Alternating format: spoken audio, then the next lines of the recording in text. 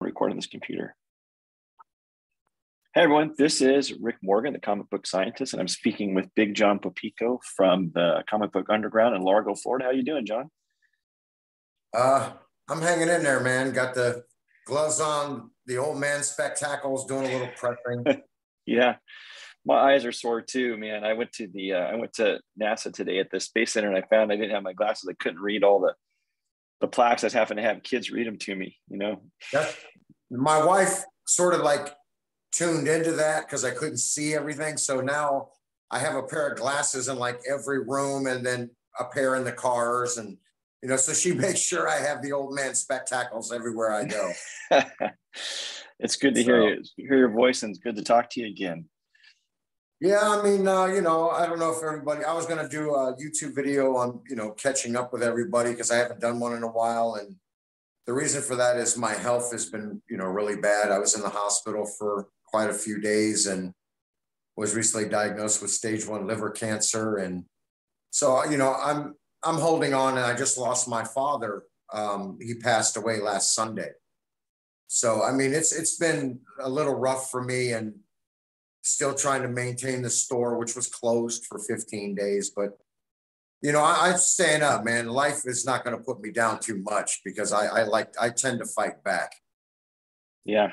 Yeah, man. I feel for you, but I also know you'll be okay because I understand who you are. Yeah. So, but listen, I want to dive into some stuff if you don't mind. Please do. Let's do it. Okay. Number one, I have something for the haters. All haters. It doesn't matter if it's your haters, my haters, doesn't matter. Pressing and cleaning comics is subjective, just like grading comics is. It's subjective to the individual. So for someone to specifically say that what we are doing is wrong, then they obviously have no idea what they are doing. Because everyone gets to the same place eventually. Some of us are already there. So how we do it is what we got comfortable in doing it that way. That's what makes us subjective. And then the people say, well, don't use a t-shirt press. Use this kind of press or this kind of press. Well, if you use a t-shirt press to press your comic books, do you know your press before you actually tell someone not to use it? Because if you've never used it, then what do you actually know about it? Another point I'd like to make is Immacuclean. I've read some of the reviews. I don't remember the guy's name, and I'm not going to put him out on Shout Street, but the guy has no idea what he's talking about, saying that it's full of peroxides and it's full of chemicals and all that bull crap. Number one, I use Immacuclean on a daily basis. Do I use other things as well? Of course I do. I've been doing this a long time, 30 years. Of course I'm going to use something else as well. But Immacuclean is perfectly described. It's a hand soap that doesn't clean your hands. And how do I know that? Because I tried it. It doesn't clean anything off your hands. But for some apparent reason, it loves paper fiber, and it eats all that schmutz, as Rick likes to say, off. Now, does it take? Depends on how much dirt and grime are on a book. Silver Age, you got 50 years, 60 years for some. It's going to take a few times doing it, but it does work. It's been proven time and time again, not only by me, but by Rick himself and others. There's countless others that it's been proven. So whoever that hater is, he needs to go get a can of Shut the Hell Up. Peroxide.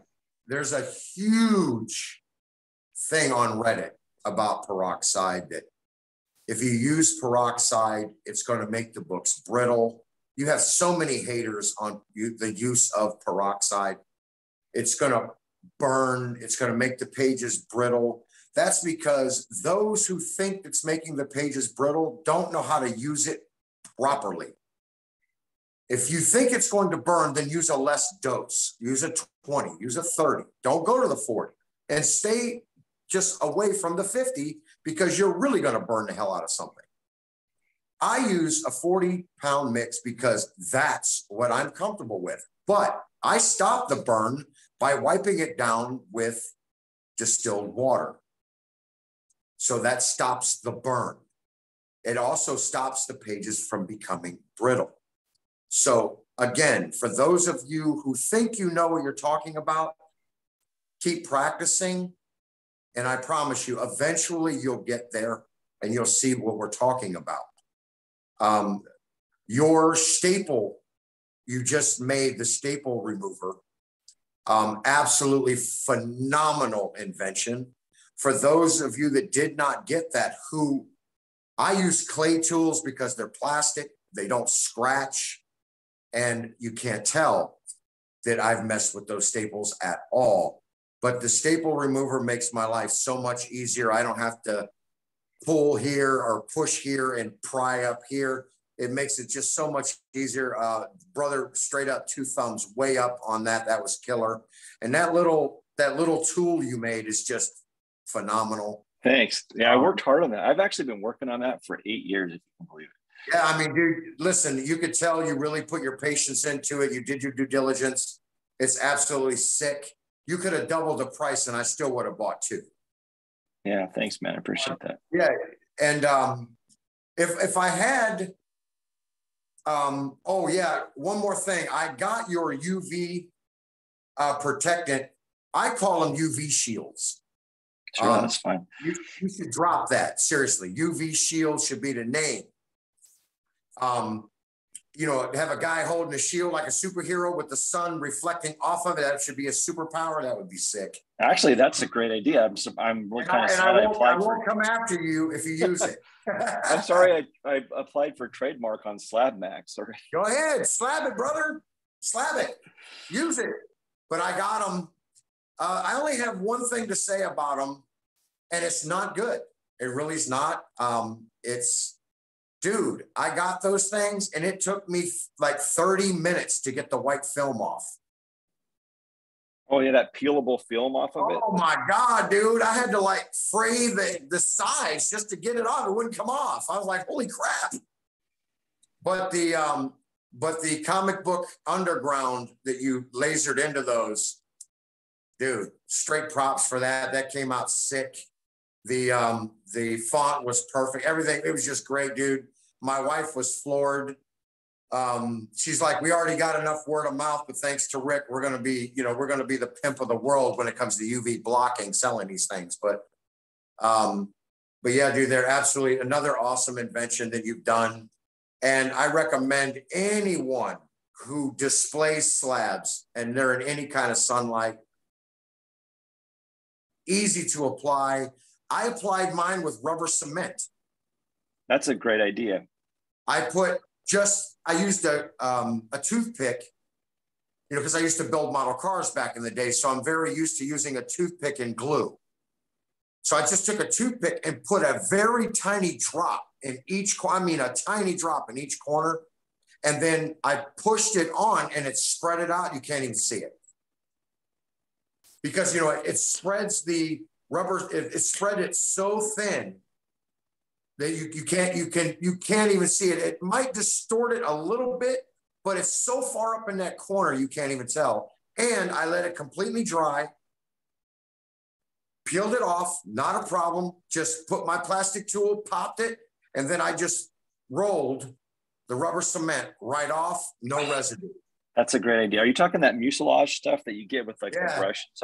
So the reason I went with I tried a lot of different methods of adhesion, and I was originally going to spray them, but I wanted to keep a small air gap between the board and the plastic because I don't want the plastic to marry.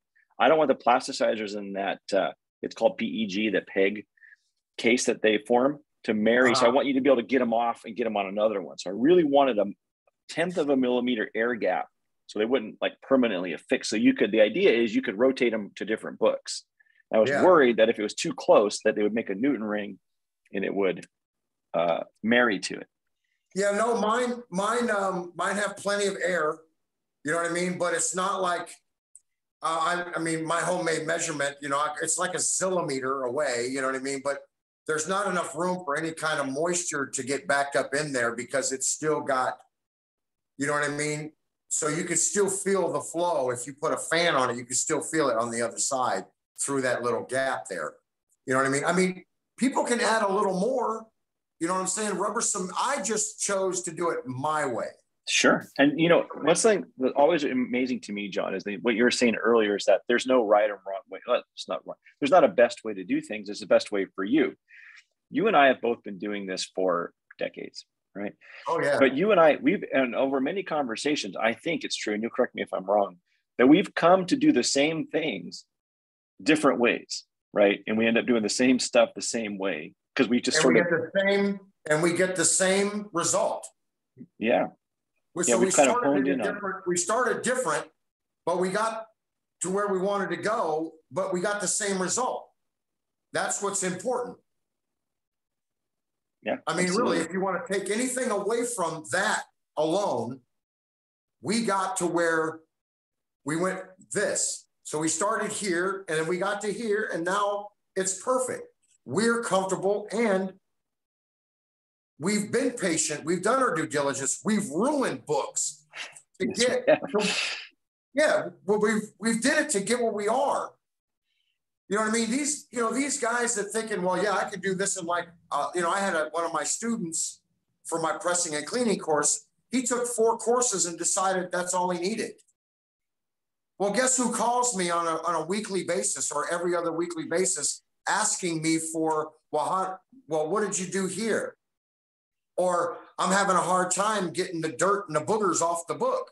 Well, why didn't you take another class? You know what I mean? It's not like I was charging $100 an hour. I was charging $35. And I generally teach them for like an hour and a half, 2 hours. You know what I mean? So, you know, I tell people all the time, look, if you're going to be a novice, don't bother. Because novelty in this will get you in a lot of trouble. And you'll be dealing in a lot of pain because your wallet will going to feel the effects of the high. Because it's all going to be low.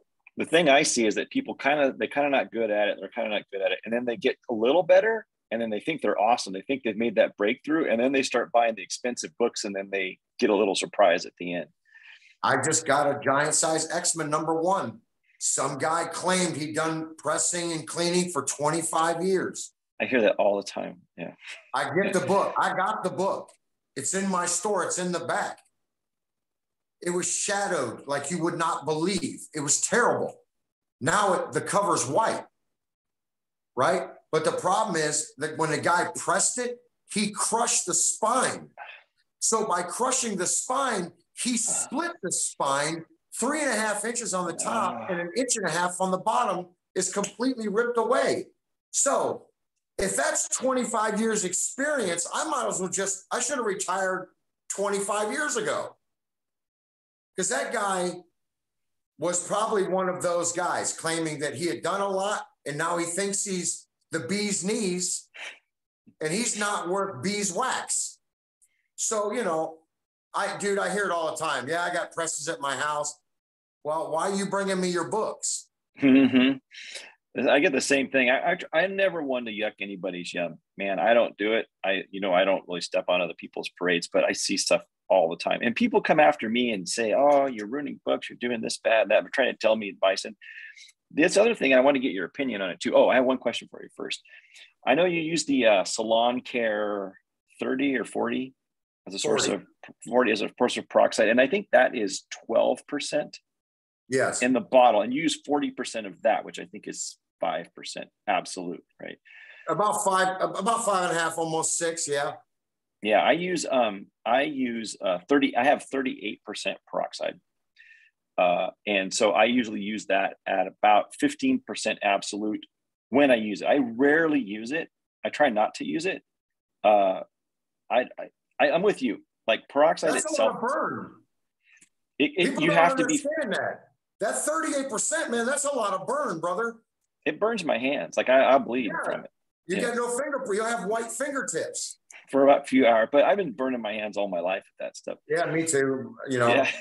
So I've been that and silver nitrate to turn it black. But I have a trick where I've used potassium iodide to neutralize it essentially. So, and it shows it, that stuff comes off in the light after a while, Ki pellets, and then it turns purple, but it neutralizes any excess peroxide. So you can get it off of there real quick. But you know, I tend not to like to use it because I just don't like to have the stuff in my house, you know, and it's just nasty to have around in general. And I have other solvents and I have all kinds of, look, I'm not afraid of chemicals, right? Chemicals are my bread and butter, but I still don't, if you see me not keeping something in my house, it's probably something you don't want to have. Like 40%, 38% peroxide is nasty stuff. It's like the guy that wears a shirt that says, I'm a bomb technician. If you see me run and catch up. So I sleep with chemicals in my bed sometimes when I'm traveling. And so if you see me not wanting the chemical, you don't want to touch that stuff, right? I wanted to ask you about UV light. Yeah. You've been using a different UV light. So what have you been using? Because I think our UV lights are different. You're using a different frequency? I've used many. So there's a 395 nanometer to 405 I've been using. So that depends what you're trying to do, right? If you're trying to bleach paper, often visible light is better. And I can share with you something that you might want to see. I think this will really, there's a lot of papers on this stuff. Mm-hmm. And I'll show you one here. Let me share the screen so you can see. And I think this will be really, and this research goes back decades. Some people think it's new, but it is not. So here, this is from 1982, and it's a collection of much older papers. So it's is that 40 years old now? Yeah, 40 years ago now. And it's a collection of much older papers. It's about lignin, about the source of yellowing in paper, and why does paper darken in light, and then why does it also lighten in light, right? And this has been sent to me by viewers before, but I've also had it in my library for a while. And down here, I'll show you, they collect a lot of other information, but this is a summary. It shows you that the observed effect of radiation, you get like sort of a yellowing in this zone here, this 360 to 365 nanometers. You get some kind of severe yellowing, it says here, in this 370, 385, slight yellowing, but also whitening starts around 395, right? They say graying and bleaching, but right around the 395, 405, you'll start to see an effective bleaching. And then the big bleaching is in this, what they call blue area here, in this band. And so you can see these curves. Let me see here, the reflectance. These are old studies, but you'll see, here we go. Let me see if I can find the frequency versus I think it's right here. Right here's this one. It shows you that you get yellowing at 400 and below, and actually it's like 490. So right at 395 is the first bleaching you'll see. So that when the color goes down, it's turning whiter, and it goes up here, it's getting yellower. So if you want to expose things to color, just above 400, where it starts to be visibly blue, is where you start to see paper bleaching. Again, I think this original paper is from the 60s, and it references another one from the 30s. But so here's the trick. You can also accidentally bleach yellows, especially because it is, blue, it'll bleach yellow right here above 400. So I try to use lights that are right about this range here, because this range here, this 395 to like 410 area, is the range that it's just going to start bleaching paper white, but it's also the least dangerous to yellows. To yellow, so you're bleaching the yellows. And here's the thing also, if you see the color profile, if I can find it, let me, I'm going to share another picture for you of how I've been working with a plastic company in Italy. I wonder if I have it I do right here. I'm going to show you this other one. This is my Slabmax, the screening I have in that plastic thing I was showing you. This is my filtering profile. So this is where my boards filter. They filter right at exactly just at 4. I think the maximum is like a 410. So they're designed to actually, so this is what's passed. Everything from 400 above is passed through those Slabmax UV, this what you call the UV shields. 400 and below is completely filtered out, 100%. There's like nothing, it's like 0.001% gets below. And that steepness of this profile is very hard to get. And I paid a lot of money to get those made, but that's what that looks like. And it coincides with what you're talking about, which is what frequency of UV. Now, you asked me what frequency I use. $395 to $410. It's a good balance between saving the colors and bleaching the paper. If you really want to bleach the paper well, you'll go up to like 450 or 60, and that's in the color blue spectrum range. Yeah, but you're also destroying the yellow pigments. Yeah, you can. You can. Yeah, you're destroying yellow and probably some blue in that as well. Yeah, what you should know about the LED lights, and I don't know if I have a. Well, my LED lights right now are about 402. So here's something that's interesting about LEDs, and I'll try to find this in a email I have here so I don't have to. I mean, not my LEDs, but my UV light that I use currently is at Right. 402. Let me show you this. I've got something to share with you. I think that you'll find it terribly fascinating. And I'll try not to, let's see if I can. There we go. There's one. I'll open up a couple here so you can see the other one. And then I'll open up a third one. So these are I'm going to show you the spectrum profiles of different types of lights to help you understand what you might want to use. Here's a fourth one right there. And I'll just share with you in a moment here.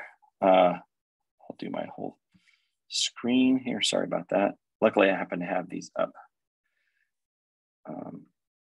So here's what I'll show you. I will show you, first one here is LED. So here's a normal, can you see that okay? It's kind of small on my screen. So this tail here that you see on a regular LED light, the blue is very strong on LED lights that we call white. And so some of those LEDs that you might put in your cabinet or your house have a tall blue tail, which can actually bleach comic books. Because it's the 400s like right here, and there's a tail of it just in the 380s. And over time, an LED light is actually not good for colors. So that's that one to note that some of you might see that. Here's another thing to note. Here is a let me see. Here is a natural daylight bulb. If you had a natural daylight bulb, it looks like this. There's very little below 400. I think this is 400 right here. It starts to drop off dramatically. Like that peak was up here in the other one. It drops off down very low. So if you have a natural daylight, if you have those bulb, like an incandescent bulb, it's very flat, doesn't have that huge peak. Then I'll show you another one, which is, this is a halogen bulb. These are the kind that I have in my cabinet in my house. There's nothing down here. The halogen bulbs it's sloped, there's no UV at all. It's like you're not exposing your book unless it's from natural daylight. And then one last thing I'll show you is if you buy a daylight UV bulb, it looks like this is it. So this is, if you buy, LED bulbs that are called natural daylight bulbs, they look like this. They have a much smaller, actually this peak area here is basically gone. They have a little tiny one down here, but it's a baby. And so that if you have them in your home or in your cabinet or in your comic shop, I would say generally tend toward halogen if you can get them, or get the full spectrum natural daylight LEDs, because those ones will save energy and won't harm your comic books. And that's something to be aware of. Yeah, that's what my LED lights are in my store, are daylight LEDs. Good for you, man. Your books will also look a lot better. Yeah, they do. Plus, all my books now use a 2 mil Mylar sleeve instead of a regular bag. They're so much clearer, you know what I mean? And, I think they really make the wall look much better, more conformed. So, Can you show us one of your slabs there? What have you got? I'm getting a little curious. I think I see it says Spider-Man back there. Is that Scorpion? No, there's no good books in this shop, Rick. Come on. You sold them all instantaneously? No, I mean, well, if I'm going to pull a book for you, this one you might like. That's what I was looking at. Yeah, you might like that one. There. Oh, wow. Yeah, that's a good one. I have a copy of that, but it's got that like the bottom right-hand corner. I've had it forever. It's torn out of it. Yeah, that's a pretty one. You might like that. I don't know what other Spider-Mans I got. I got a couple of older books here. This one you might like. For all you Daredevil fans, I do have a number 8 for Stiltman coming tomorrow in a 9.4. Sorry, so that's nice. But yeah, this one's really good for as old as it is. Daredevil number 18. Oh, wow. First Gladiator, 9-0. That's not that too presents bad. really well too. That really presents nicely. That looks really good. Yeah, so that's not too bad. But yeah, I don't have too many good books in here, man. I don't know what a good book is, man. Let me ask you something. Has living your dream of having a comic book store, has that changed your flavor, how much you enjoy comic books at all? No, it's actually given me in all honesty, I got the first Kang. Oh, fun. The Avengers 10, is that right? 8. 8. Yeah, it's only a 3.5, but it's all right. I got a really nice book. I got a Invincible Iron Man number 55, first Thanos and Drax and the brothers. Right. Star Fox, which is pushing it right now, which I think is ridiculous. How's Star Fox going to overpower Thanos in a comic book first appearance? But it's pretty nice. It's a 7.5 white pages. Nice.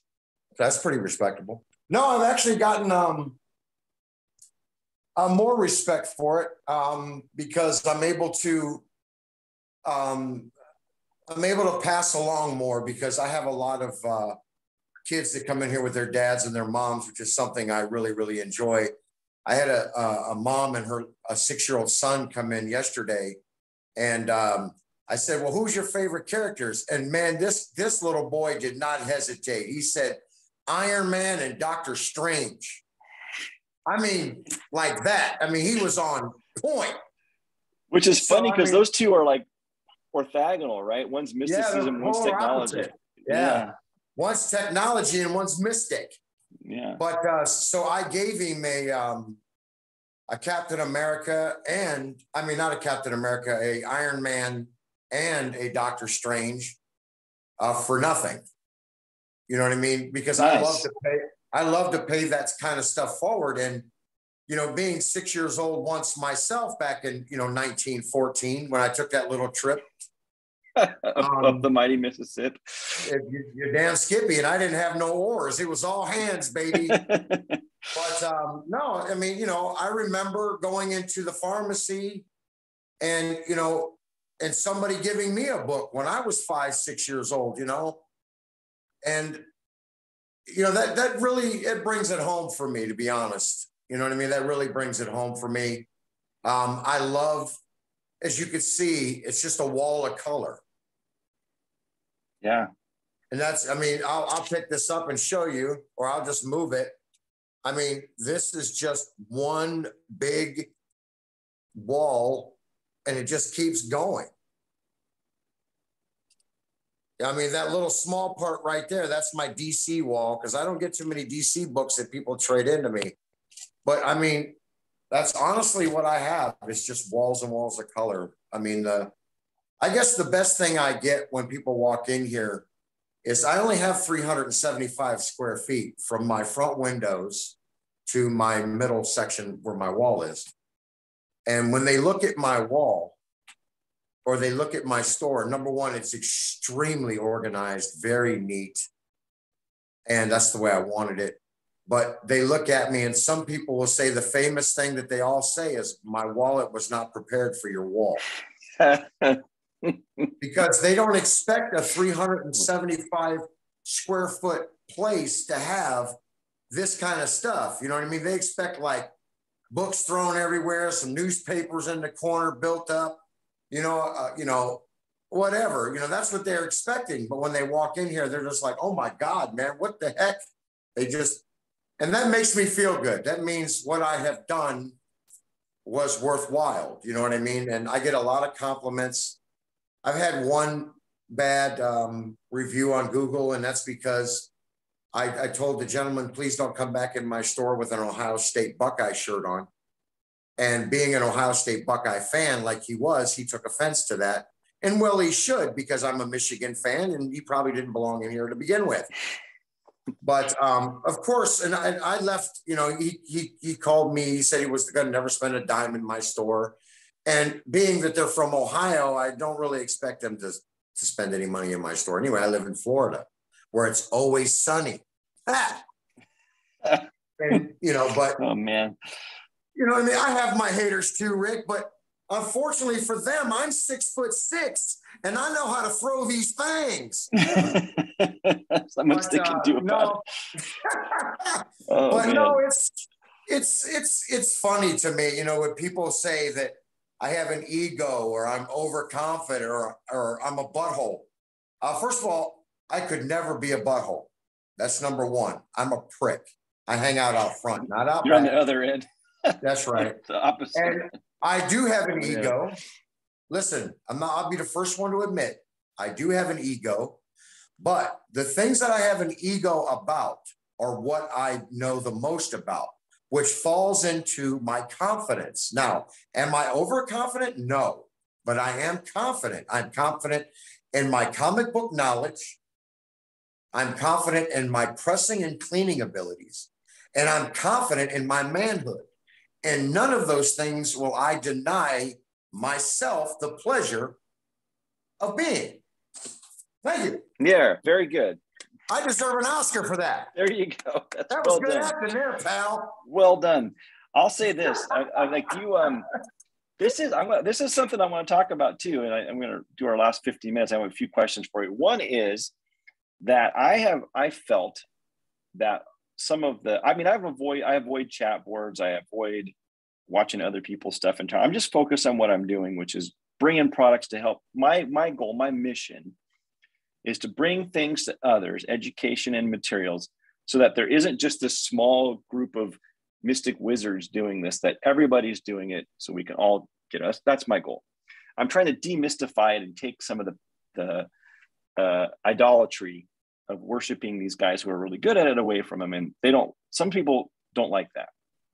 They resist it like a lot, and they really don't like me for it. But I want to get that to people. What do you say? What's the best way to do that, John? I know you're doing your thing. You're training people. Like, what would you do? What's a good way to help me on my mission, would you say? You mean to push people forward? Yeah, to help. Let's get more. What's a good way to get more people do better at this faster? And also to demystify thinking that only certain people could do it. Because the biggest phone call I get in the average 38 times a week is, can you do this for me? Because I don't feel confident to clean my $5,000 book. Look, you can only, it's tough, man. You can only teach those who are willing to learn. Anybody that has some kind of illness or an incentive not to and have that in their heart, you can't reach those people. You can't. Because no matter what you do, no matter what you say, and no matter how much you prove it, they're still going to question you, right? So what I do is I teach the people who want to learn, and everybody else can wait at the back door because I don't have time. I don't have time. I want to teach those who are willing to learn. And the best way to do it is just continue to do what you do. Because no matter how long you do it, and no matter how much you do it, we are still going to be cursed. Like I was 30 years ago when those same people that asked me to press their books today and clean them, you shouldn't do that. You're going to ruin it. So I still can't change some of their minds. And I'm not trying to change their minds. I've moved on to the next who wants to learn, who wants to be a part of this hobby as a whole, not just a small part, right? We deal in the hobby as a whole. We deal in not the restore. I don't restore books. I clean them and I press them. I don't add anything to them. I just want them to be available for your children, for my children, because these books, the paper quality is trash, and you have to teach people how to keep them going and surviving until they turn to dust. And that's great, because you actually led me to my next question is, And the same thing I say is, if you're subtracting stuff, that's not restoration. Maybe it's conservation, but it's not restoration. I strongly believe that. People have asked me recently, they said, hey, do we have an obligation to tell a grading company, CGC, CBCS, God forbid, PGX, any of those, do we have an obligation? Here's what I say.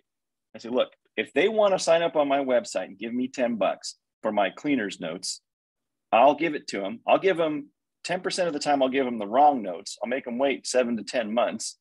I'll make them sign into my course, and they'll get them whenever they get them, because it's not reciprocity, right? CGC is not for the customer at all. Maybe they were at some point.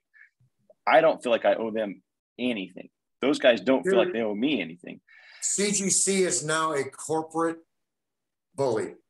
When they were bought out, they hired a bunch of kids. They trained them for 2 weeks on how to grade comics. And now some of these books are coming back that are way, way, way overgraded or whatever, because they want to prove themselves that they can keep the job. Now they're giving $100 bonuses for as many pallets as they can clear out on a Saturday afternoon. Number two, I don't send books out to have them graded. You're not going to give my book to a 2-week-old kid who's just learning how to do this. He can go step and fetch. You know what I mean? I've been grading and doing this stuff I've been grading comic books for 28 years straight, and I'm still learning. Okay, now CGC, PGX, CBCS, EGS even, now they're trying to stop guys like us by saying that the cover was cleaned underneath the marquee of the name. So if it says Eternals #1, underneath it'll say cover has been cleaned. Now, what the hell does that have to do with the price of tea in China? So what if we cleaned the cover? Did it come up on your UV scans? Did it come up under your black light? What? Because you see some lines, then just knock it down a half a grade. That's the problem. People are cleaning their covers and they're not rinsing those covers and getting all the lines and all the residue off. I have pressed and cleaned thousands of books, and I have never gotten a purple label. Oh, and for CGC's sake, I have married, I don't know how, at least 8 Hulk 181s with the Marvel value stamp. And I don't know, I don't even have enough fingers and toes to tell them how many ASM 238s I've taken and put the tattoos back in them. Put the tattoos back in them. Oh, guess what? As long as the staple holes match and there's no marks on the staples, they'll never know. So what do they really know? That's what I said. Grading, pressing, and cleaning is subjective to the individual. Well, guess what? I'm an individual, but I'm a person who actually knows what he's doing. That's why they don't hire people like me, because their $100 to clear a pallet don't mean nothing to me. I'll tell them to go pitch baseball cards off of somebody's balcony, because my integrity, pal, is not for sale. And either should theirs.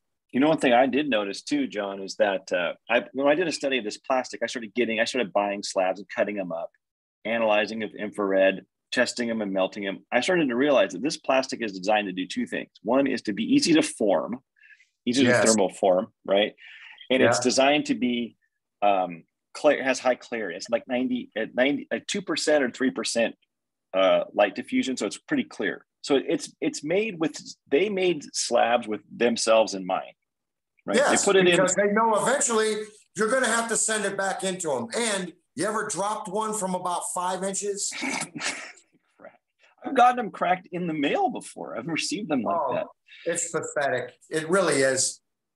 I mean, all they are now is money, money, money. They've raised all their prices, and their quality control has went straight to the toilet. It's plain as I can put it. And I'm not a CGC hater. I know a lot of those guys. And believe it or not, CGC offers a pressing and cleaning service. They do. But for those of you that don't know, I live 45 minutes from the Sarasota branch of the CGC, right?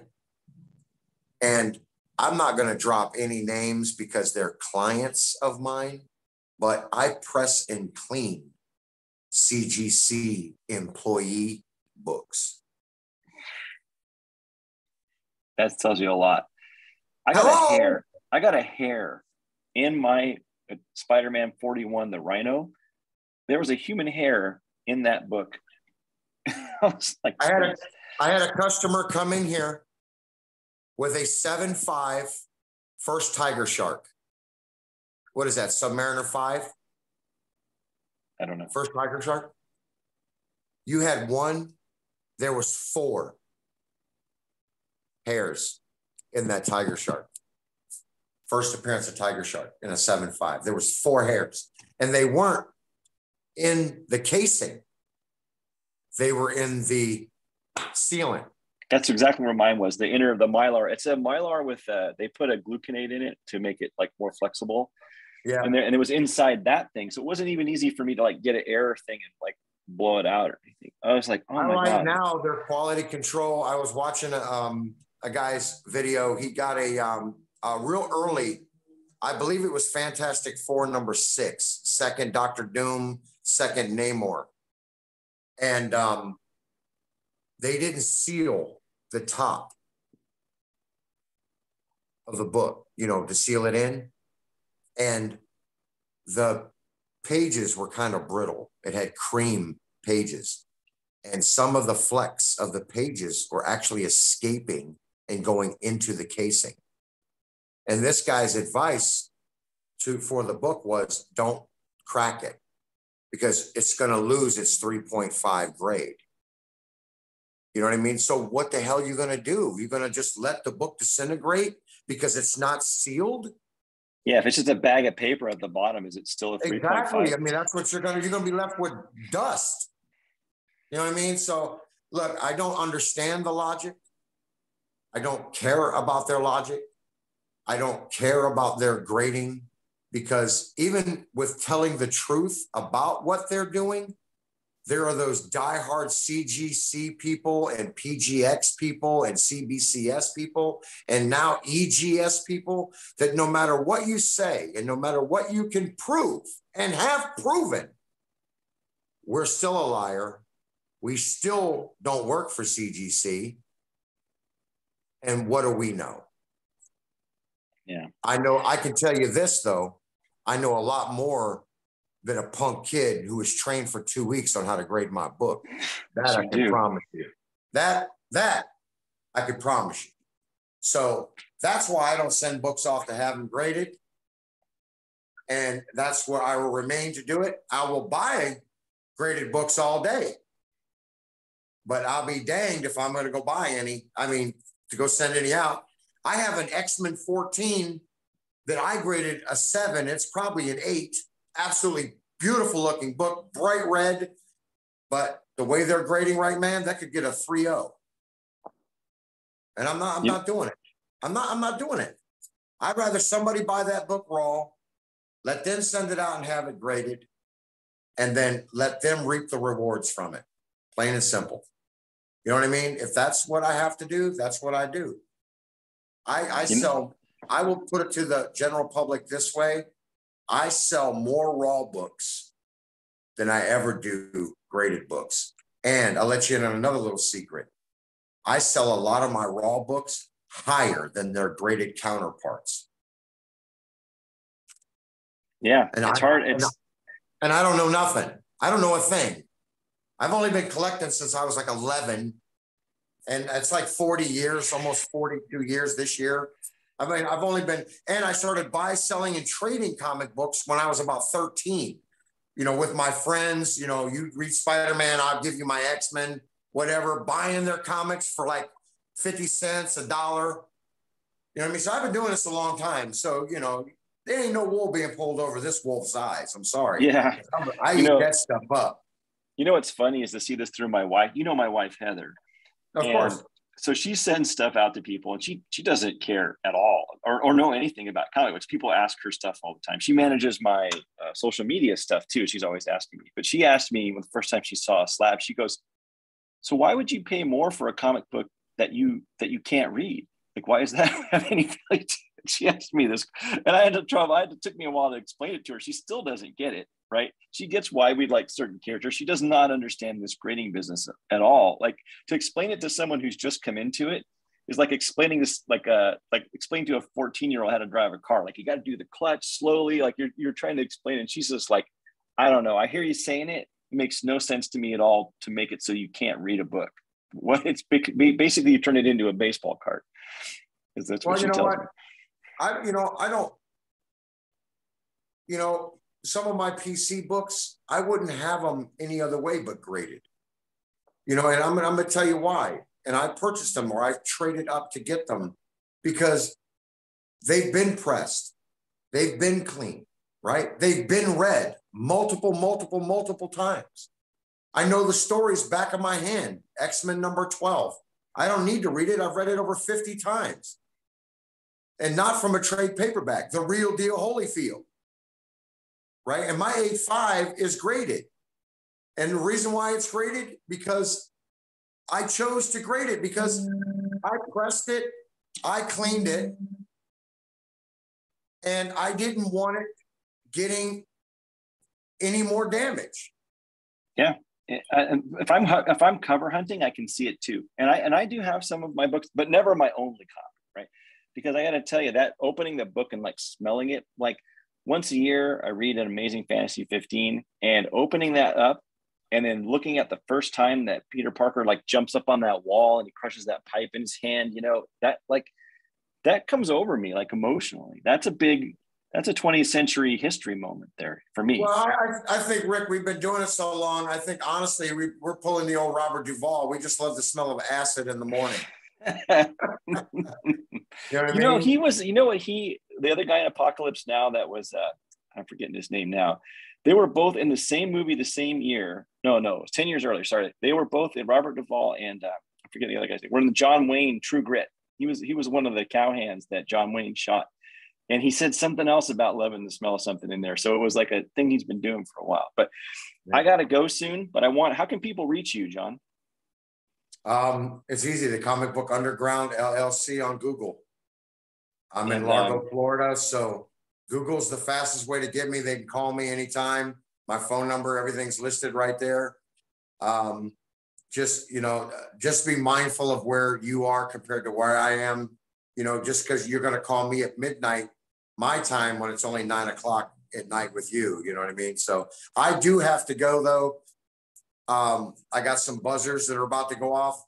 So, and I'm being waved at through my peripheral vision. But listen, man, we're going to set these haters aside. We're not going to sweat them anymore because they're hating because they just don't know. Yeah.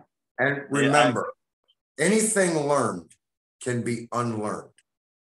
So those people out there who have these bad habits, learn from someone who's done those bad habits and got out of those bad habits and are only doing things the right way. Learn from those type of people. Then when someone comes up to you and questions you, you can walk away proud because you know how full of crap they really were. Yeah. And I say, don't yuck anybody's yum, man. That's right, man. You just say, thank you very much for your input. You never know, man. Somebody out there bigger than you might give you one of these across your lips. I've had a few. I got one fake tooth Red from Fox. that. Huh? I got one fake tooth from challenging someone on a parking spot one time. I learned my lesson. That's right. Okay, brother. Right, pleasure. Brother. Take As care. usual. Say hi to the boys for me. I will. Take care. Love you like a brother. We'll see you, man. Bye-bye.